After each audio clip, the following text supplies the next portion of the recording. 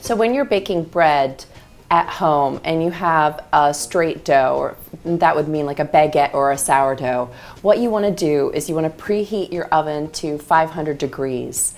And then after the bread has been in the oven for about 5 minutes, no more than 5 minutes, drop your temperature down to 450 degrees and then continue to bake at 450 degrees for the rest of the bake. When you're baking something that has fat in it, like a brioche or like a sandwich dough that has some milk and some butter in it, you really can't bake at such a high temperature or the outside will scorch before the inside is properly cooked. So what you want to do is, I normally bake at 350 degrees and then just bake them at 350 degrees until they're done being baked. When I bake in a convection oven, normally I don't change the temperature that I'm baking at, but I do notice that it takes a lot less time to bake. If you're baking baked convection, it will take, I don't want to say half the amount of time, but you want to start checking your bread sooner because it will bake faster. And those are just some of the differences between baking in a regular conduction oven, a convection oven, and how to bake different breads at different temperatures in your home oven.